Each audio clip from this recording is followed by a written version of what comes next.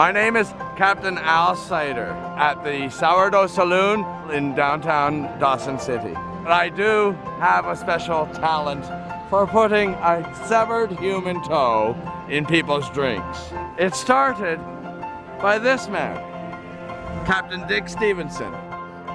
It became a way for people who would visit Dawson to become an honorary sourdough. It's not mandatory, but hey, it's a lot of fun.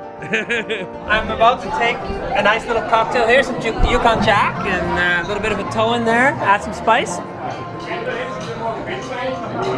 There it is! Yeah. Congratulations, Roger. Thank you. Welcome to the club.